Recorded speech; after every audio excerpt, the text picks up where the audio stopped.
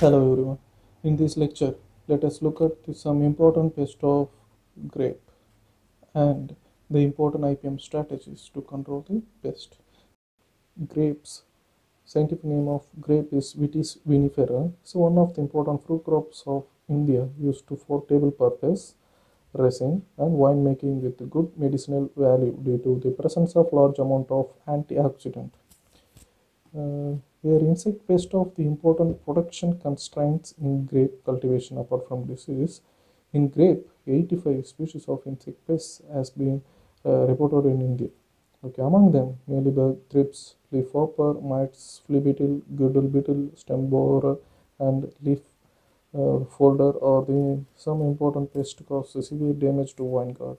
Here, there are two classifications. One is the national significant, another one is regional significant pest. Okay. So, in the case of the national significant, generally the mealy flea beetles, the girdle beetle, then some species of thrips, hopper, stem borer, and leaf-eating caterpillars and leaf folders there.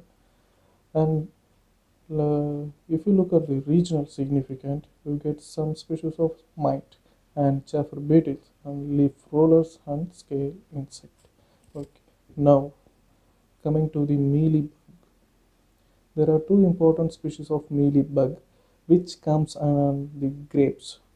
One is the Ferricia virgata, another one is Meconolicoccus hirsutus, and these species are quite persistent.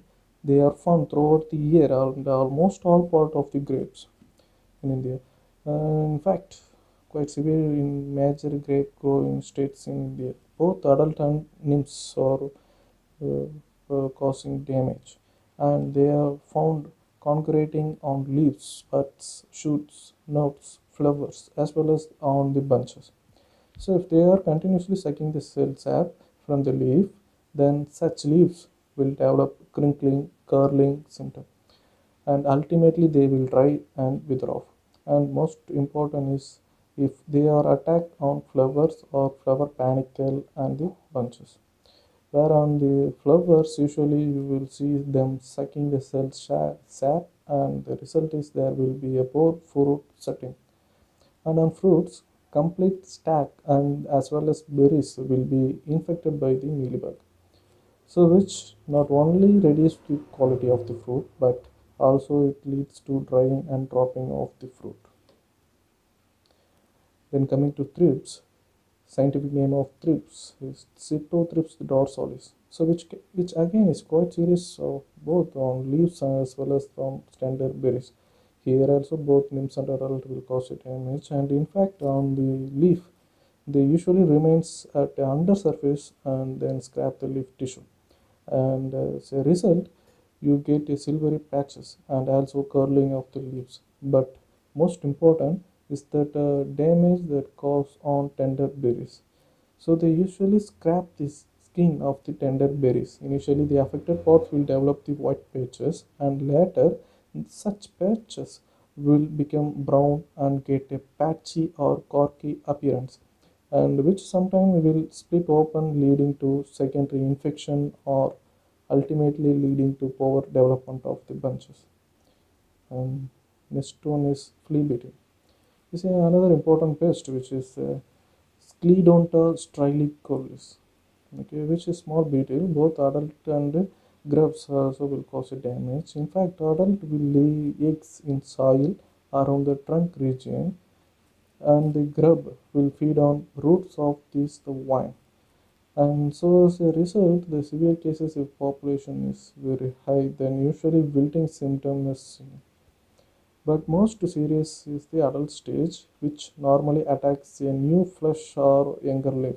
So soon after pruning, when a new flesh emerging, then this beetle will start feeding on the new flesh and the younger leaves, which ultimately leads to drying up of the leaf. And this will in fact which affect the inflorescence development and also bunch formation. And next one is mites. To some extent, you get severe species of mite attacking the red spider mite and other mites, mainly on leaves. By remaining on the undersurface, they will scrap the leaf tissue and then feed on the plant sap. As a result, you see the white patches and the discoloration of leaves. Then leaf folder is an occasional minor pest. Okay, so the larvae has a habit of rolling and folding the leaves, then scraping the internal content. And in the severe form, sometimes so it affect the photosynthesis activities and affect the development of plant. And next one is stem girdle. In some cases, so they do cause on serious damage, but it's again an occasional pest only. And beetle has got peculiar habit of cutting the twigs of these vines and then laying eggs here. And as a result, drying up of shoots is going to take place. This is very peculiar symptom, and this will affect the inflorescence development and also fruit setting. Next one is stem borer. It's also occasional pest. It's a cerambycity beetle. Okay. This also both grubs and adult will cause a damage. So they make a neat holes and trunk as well as branches. And initially, what you see is the accumulation of frost at the base of the vine, and also you see gummosis or oozing a resinous substance from the hole by which you can actually detect the presence of the beetle. And above the ground, we normally see the yellowing up of the leaves and dropping of leaves. Okay. Next one is hopper. Emposca species will cause a damage on plants by both nymphs and adult stage. Especially on leaves, they will suck the cell sap, resulting in yellowing of leaf borders, and also leads to curling of leaves. Some leaf-eating caterpillars like Spodoptera occasionally comes and cause damage in grapes. You all know that the nature of damage which caused in the other crops by the leaf caterpillars. Similarly here also the same scraping initially and then later defoliates the plant. Okay. Coming to ETL concept, here one need to understand before taking up of any control measure is CTL. Okay, for for flea beetle, it should be 20% foliar damage, and for mealybug 1% bunch infestation. For thrips, 5 thrips per young leaf, and for leaf webber 10% of incident is ETL value.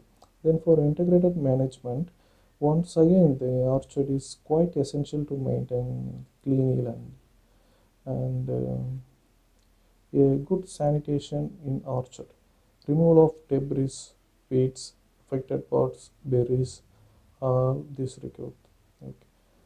And you should keep an orchard as clean as possible, and this will actually take care of majority of pest. Then for mechanical control, usually in the case of stem borer, you should actually physically remove.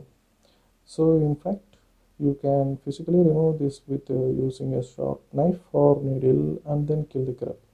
Okay, and then another important thing is the removal and destruction of affected shoot or excess dead wood from the canopy during pruning.